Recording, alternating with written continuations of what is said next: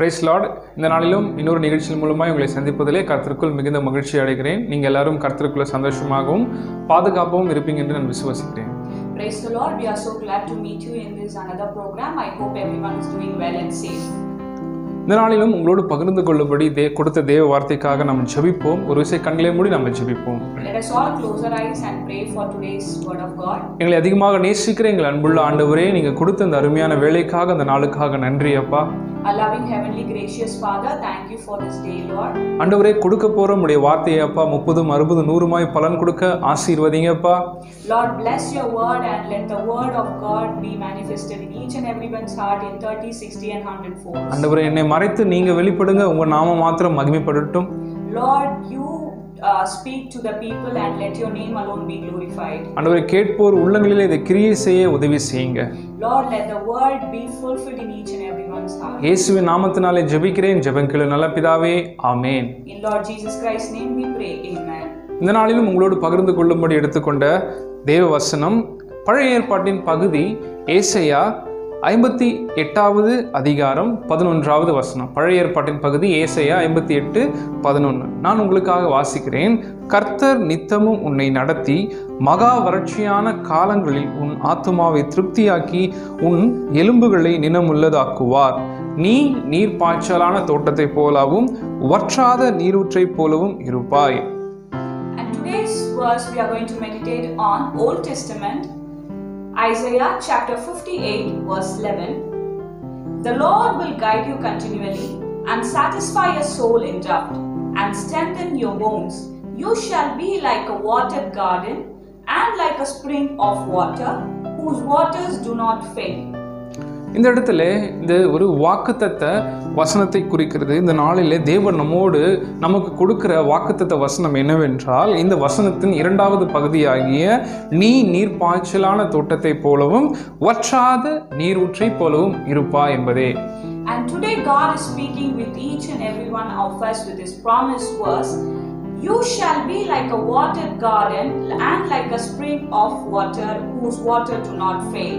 கர்த்தர் உங்களை பார்த்து தான் சொல்லுகிறார், நீங்கள் நீர் பாய்ச்சலான தோட்டத்தை போல இருப்பீங்க என்று சொல்லுகிறார். 2வது வற்றாத நீரூற்றை போலவும் இருப்பீங்க என்று கர்த்தர் உங்களிடத்திலே நேரடியாக சொல்லுகிறார். The Lord sees each and every one of you and tells that you shall be like a watered garden and like a springs of water. அது என்ன வார்த்தையா இருந்தாலும் சரி, அது எனக்கு தான் என்று நம்ம விசுவாசிக்கும் பொழுது கர்த்தர் அந்த வார்த்தையின் மூலமாய் கிரியை செய்ய வல்லவராய் இருக்கிறார். Whatever the word it may be, when you believe and you receive the word of God, it shall be fulfilled in your life. இந்த நாளிலே இந்த வாக்குத்தத்த வசனத்தை நாம ஒரு சிறிதளவு தியானிக்க போகிறோம். நீர் பாய்ச்சலான தோட்டம் என்றால் என்ன, அந்த தோட்டத்தில் காணப்படுகிற ஆசீர்வாதங்கள் என்னவென்று நாம பார்க்க போகிறோம். Today we are going to meditate on what is like a watered garden and what are the blessings we receive in it. நீர் பாய்ச்சலான தோட்டம் என்றால் நம்ம ஒரு தோட்டத்திலே அதில் நீர் தொடர்ந்து அதுக்கு செலுத்தி கொண்டே இருக்கும் பொழுது அந்த தோட்டம் எப்படி இருக்கும், அதில் என்னென்ன நன்மைகள் உண்டாகும் என்பதை நம்ம பார்க்க போகிறோம். So what is a watered garden? When there is a garden and we are going to water it regularly, so how it will be, that is we are going to meditate today. ஒரு தோட்டத்தில் நீர் தொடர்ந்து பாய்ச்சி கொண்டிருக்கும் பொழுது அதிலே நாம முதலாவது பார்க்கிற ஒரு காரியம், ஒரு நன்மை என்னவென்றால், அந்த தோட்டத்தில் உள்ள மரங்கள், அதில் உள்ள செடிகள் எல்லாம் எப்படி இருக்குமாம், வளர்ந்திருப்பதை நாம பார்க்க முடியும். So when we observe a garden, when it is watered regularly in a correct period of time, we can see that all the plants and the trees are grown well in that garden. So முதலாவது ஆசீர்வாதம், தேவன் இந்த நீர் பாய்ச்சலான தோட்டத்தில் தருகிற ஆசீர்வாதம் வளர்ச்சி என்பதை நாம பார்க்கிறோம். So we see that in this watered garden, what we receive the blessing from God is growth. கர்த்தர் உங்களை பார்த்து சொல்லுகிறார், கடந்த வருடத்தில் நீங்கள் அநேக வளர்ச்சி தடைப்படாமல் அநேக உங்களுடைய தொழிலாக இருக்கட்டும், உங்களுடைய வேலை காரியமாக இருக்கட்டும், உங்களுடைய ஆவிக்குரிய ஊழியமாக இருக்கட்டும், இதில் இந்த வளர்ச்சி என்கின்ற இந்த பகுதியை தடைப்பட்டு வளராமல் நம்ம முடங்கி போயிருக்கலாம். In the previous year, it would have been happened like in your spiritual ministry or in your business, you would have lacked the growth in this. ஆனால் கர்த்தர் இந்த புதிய வருடத்திலே இந்த புதிய மாதத்திலே தேவன் கொடுக்கிற ஒரு ஆசீர்வாதம் என்னவென்றால் நீங்கள் வளருவீர்கள் என்று. In this year, in this new month, God gives you a promise that you will grow. So நீர்ப்பாய்ச்சலான தோட்டம் என்றால் அங்க முதல் காணப்படுகிற ஆசீர்வாதம் அங்க வளர்ச்சி என்பதை நாம பார்க்கிறோம். So when we observe the watered garden, the first blessing is we receive is growth. இரண்டாவது இந்த நீர்ப்பாய்ச்சலான தோட்டத்திலே நம்ம பார்க்கிற ஆசீர்வாதம் என்னவென்றால் ஒரு இந்த தோட்டத்திலே தொடர்ந்து நீரை பாய்ச்சி கொண்டிருக்கும் பொழுது செலுத்தி கொண்டிருக்கும் பொழுது அந்த தோட்டத்தில் உள்ள செடிகள் எப்படி இருக்குமா மரங்கள் எப்படி இருக்குமா அது பசுமையும் செழிப்புமாய் இருக்கும் என்பதை நாம காணலாம். So when we observe a garden when it is watered regularly, we can see all the plants and trees in it. We can see it in a greenish and it prospers in it. அதனால இங்க இரண்டாவது நம்ம பார்க்கிற காரியம் என்னவென்றால் அங்கு செழிப்பு பசுமை. So the second thing we see is prosper and greenish. இங்க ஒரு செடி அந்த பசுமையோ செழிப்போ இருக்கும் பொழுது அங்க அந்த செடியில எந்த ஒரு பூச்சியோ அதோட பொட்டரிக்கிற தன்மையோ அங்கு காண முடியாது. When we see a plant with greenish and it prospers, we can see that no insects that destroys it. எந்த ஒரு இழப்பையும் நம்ம அங்க பார்க்க முடியாது. We cannot see any lack of things in it.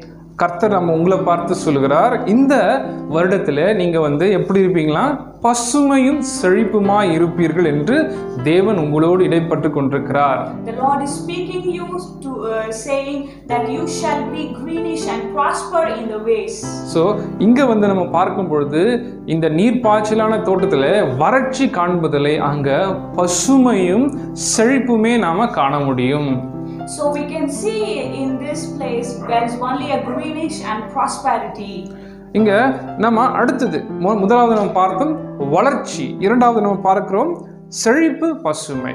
First we saw about the growth and the second we saw about the prosperity. மூன்றாவது ஆசீர்வாதம் இந்த நீர்ப்பாய்ச்சலான தோட்டத்திலே நம்ம என்ன பார்க்கிறோம் என்றால் ஒரு தோட்டத்தில் தொடர்ந்து நீர் அங்க செலுத்தி கொண்டே இருக்கும் பொழுது அங்க காணுகிற ஆசீர்வாதம் நாம் காணக்கூடிய ஆசீர்வாதம் என்னவென்றால் அங்க ஏற்ற காலத்தின் கனியை பலனை நாம் அங்க பார்க்கலாம்.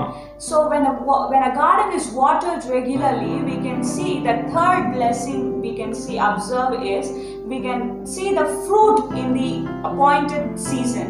அதனால நீங்க சில காரியங்களை இந்த நாள்ல இந்த நேரத்துல நம்ம எதிர்பார்த்து கொண்டிருக்கலாம். கடந்த வருடத்துல நீங்க அந்த காரியங்களை நீங்க எதிர்பார்த்த நன்மையை பெற்றுக்கொள்ளாம இருக்கலாம். ஆனா தேவன் உங்களை பார்த்து சொல்லுகிறார் ஏற்ற காலத்தின் கனியை நீங்கள் இந்த வருடத்திலே காண்பீர்கள் என்று. You would have expected something from God, some blessings from God in the previous year, but God sees and tell you that this year you will receive it. இங்க நம்ம இந்த நீர்ப்பாய்ச்சலின் தோட்டத்திலே மூன்றாவது நம்ம பார்க்கிற ஆசீர்வாதம் ஏற்ற காலத்தின் கனி. So the third blessing we see in this watered garden is the fruit in its due time. அதனால தேவன் இந்த நீர்ப்பாய்ச்சலான தோட்டத்தில் தேவன் தருகிற மூன்று ஆசீர்வாதம் முதலாவது இந்த வருடத்திலே உங்களுக்கு தரப்போற நன்மை வளர்ச்சி என்பதை பார்க்கிறோம். இரண்டாவது பசுமை செழிப்பு என்பதை பார்க்கிறோம். மூன்றாவது ஏற்ற காலத்தின் கனியும் பலனையும் நீங்கள் காண்பீர்கள் என்று நம்ம பார்க்கிறோம். So in this watered garden we observe that the first blessing we receive is growth and the second is prosperity and the third one is fruits in its due season. இரண்டாவது நீர்ப்பாய்ச்சலான தோட்டத்தை போல இருப்பாய். இரண்டாவது நன்மை நீர் வற்றாத நீரூற்றை போல இருப்பாய். அதை நம்ம பார்க்க போகிறோம். First we saw about the watered garden and now we are going to meditate on like a springs of water. வற்றாத நீரூற்று. Springs of water. இங்க நீரூற்று என்று போடப்படவில்லை. இங்க போடுகிற காரியம் வற்றாத நீரூற்று. Here it is not only mentioned about the water, it is about mention about like springs of water. நீரூற்றுக்கு ஒரு எடுத்துக்காட்டு சொல்ல வேண்டும் என்றால் ஒரு குளம் எடுத்துக்கொண்டீங்க என்றால் அங்க பார்க்கும் பொழுது அங்க தண்ணி பரம்பி இருக்கும். ஆனால் அந்த தண்ணீர் அந்த குளத்திலே எப்பொழுதும் தேங்கி இருக்கும். ஒரு வெயிலோ ஒரு வறட்சியான சூழ்நிலை இருக்கும் பொழுது அந்த குளம் வற்றி போவதை நம்ம பார்க்கலாம். So for this springs of water, if we take an example of lake, we can see the sum of water is stagnated in that it is permanent. But if it is going to be a sunny day, sunny season, the water in it get dried up. ஆனால் நீரூற்று என்று நம்ம சொல்லும் பொழுது அதிலிருந்து ஊறி ஊறி மேலே புறப்பட்டு வருகிற காரியத்தை நம்ம பார்க்கிறோம். So if we take the springs of water, we can see that water comes out in all the times. ஆனால் இங்க தேவன் சொல்கிறார் அது வற்றாத நீரூற்று, அது எடுக்க எடுக்க அதிலிருந்து வர வர அது வற்றியே போகாது என்று தேவன் சொல்கிறார். The Lord says here to be as a springs of water. Even if you're going to take water, it's just comes out like that. தேவன் இந்த வருடத்தில் உங்களை கூட இப்படிதான் ஆசீர்வதிக்க போறார். எடுக்க எடுக்க குறையாத அனுபவம், வற்றாத நீரூற்றை போல தேவன் இந்த வருடத்திலே ஆசீர்வதிக்க வல்லவராய் இருக்கிறார். The Lord is worthy and he is going to bless you same way as the springs of water in each of your life. இன்னொன்று நம்ம பார்க்க போறோம். இந்த நீரூற்றில் நம்ம வருகிற காரியம் எப்படி என்றால், குளம் என்று பார்த்தால் தேங்கி நின்ற அந்த பழைய நீரை தான் குறிக்கிறது. ஆனால் இங்க நீரூற்று என்று நாம சொல்லும்பொழுது புதிய புதிய தண்ணீரை அங்கிருந்து புறப்பட்டு வருகிற காரியத்தை நம்ம பார்க்கலாம். So if we take a lake, there is a stagnant of water, that is an old water that is always stays in it. But if we take a springs of water, new water springs out in each and every time. இந்த வருடத்திலும் தேவன் புதிய புதிய ஆசீர்வாதங்களை, புதிய புதிய அனுபவங்களை, புதிய புதிய வாசல்களை தேவன் இந்த வருடத்திலே தர வல்லவராய் இருக்கிறார். So the Lord is able to do all the new things, new blessings in your life this year. இந்த வருடத்திலே தேவன் உங்களுக்கு கொடுத்த வாக்குத்தத்தத்தின்படி நீ நீர்ப்பாய்ச்சலான தோட்டத்தை போலும் வற்றாத நீரூற்றை போலவும் இருப்பா என்று சொல்லிட்டார். ஆனால் நம்ம செய்ய வேண்டிய ஒரே ஒரு காரியம், கர்த்தராக இயேசு கிறிஸ்துவை விசுவாசித்து அவரிடத்திலே நம்மளுடைய வாழ்க்கையை ஒப்பு கொடுக்கும் பொழுது, அவரை நம்பும் பொழுது தேவன் இந்த வாக்குத்தத்தங்களை நம்மளுடைய வாழ்க்கையிலே ஆம் என்றும் ஆமேன் என்றும் நிறைவேற்ற அவர் வல்லவராய் இருக்கிறார். The Lord is worthy when we have faith in God that he is able to do things as he promises. He will bless us like the watered garden and like a springs of water in this year. கர்த்தர் உங்களை ஆசீர்வதிப்பாராக. நாம் கண்களை மூடி ஜெபிப்போம். May the Lord God bless you. Let us all close our eyes and pray. எங்களை அதிகமாக நேசிக்கிற எங்கள் அன்புள்ள ஆண்டவரே, நீங்க கொடுத்த இந்த நல்ல ஆண்டவரே வார்த்தைக்காக நன்றி ஆண்டவரே. Our loving heavenly Father, thank you for your word. ஆண்டவரே, நீங்க கொடுத்த வாக்குத்தத்தின்படி நீர்ப்பாய்ச்சலான தோட்டத்தை போலவும் வற்றாத நீரூற்றை போலவும் இருப்பாய் என்று சொன்னீங்களே ராஜா. Lord, as per your word, you have promised us like you shall be like a watered garden and like a springs of water. ஆண்டவரே, இந்த வாக்குத்தத்தத்தின்படி இதோ கேட்டுக்கொண்டிருக்கிற ஒவ்வொரு ஜனங்களையும் ஆசீர்வதிங்கப்பா. Lord, bless each and everyone who are hearing this word as per your promise. ஆண்டவரே, உங்க நாமத்தினால நீங்கள் எதை கேட்டாலும் தருவேன் என்று சொல்லி இருக்கிறீங்க ஆண்டவரே. இயேசுவின் நாமத்தினால் நாங்கள் அனைவரும் ஒருமித்து நாங்கள் கேட்கிறோம் அப்பா. இந்த வாக்குத்தத்தத்தை எங்கள் வாழ்க்கையில நிறைவேற்றுங்கப்பா. Lord, as with oneness we pray that Lord, you have said whatever you ask in my name you shall receive it. We receive this promise verse. ஆண்டவரே, உங்களுக்கு பிரியமானதை செய்ய, சிந்திக்க, செயல்பட உங்க சித்தத்தை நிறைவேற்ற எங்கள் ஒவ்வொருவருக்கும் கிருபை தாங்க ராஜா. Lord, give us grace to fulfill all the desires of your heart and your works, Lord. ஆண்டவரே, இந்த கடந்த வருடத்திலே அப்பா எத்தனையோ பேர் அந்த வளர்ச்சியிலே தோய்ந்த நிலைமை அப்பா இதோ ஆண்டவரே ஏற்ற காலத்தின் கனியை காண முடியாமல் இருந்திருக்கலாம் ராஜா. ஆனா இந்த வருடத்திலே அப்பா ஒரு பெரிய வளர்ச்சி அவளுடைய தொழிலிலே, அவளுடைய வேலை காரியங்களிலே தேவன் நீங்க கொடுக்க போறதற்காக நன்றி அப்பா. Lord, many of your people, those who have lacked the goodness and the fruits of the due seasons in the previous year, but this year, those who are watching this program, you're going to bless them in each and everything that they do, Lord. ஆண்டவரே, இதோ ஆண்டவரே, யார் ஆண்டவரே சபா வியாதி, உடலில் வியாதியோடு வருத்தங்களோடு இந்த செய்தியை கடன் பிரச்சனையோடு பார்த்து கொண்டிருக்கிறாங்களோ தேவனே, ஒரு பெரிய எதிர்காலம், ஒரு பெரிய புதிய வாசல், திறந்த வாசலை தந்து உங்களை ஆசீர்வதிங்க ராஜா. Lord, those who are watching this program with great expectations, Lord, make a way for them, open the doors for them, Lord. சாபங்கள், தடைகள் எல்லாம் விலகட்டும் இயேசுவின் நாமத்தினாலே. Lord, let all the curses be broken in the name of Jesus. அப்பா, உம்முடைய சமாதானம் அவங்களுடைய இருதயத்திலும் அவங்களுடைய குடும்பத்திலும் கடந்து வரும்படியாக நாங்கள் ஜெபிக்கிறோம். Lord, let your peace be filled in each and everyone's heart and each and everyone's family. நீங்க அப்படி செய்ய போற தயவுக்காக கிருபைகளுக்காக நன்றி. Lord, thank you for your grace and favor that you are working in each and everyone's life. மீட்பர் இயேசுவின் நாமத்தினாலே ஜெபிக்கிறேன், ஜெபம் கேளும் ஜீவனுள்ள நல்ல பிதாவே. ஆமென், ஆமென். In Lord Jesus Christ's name we ask and pray. Amen, amen. கர்த்தர் உங்களை ஆசீர்வதிப்பாராக. ஆமென். May the Lord God bless you all. Amen.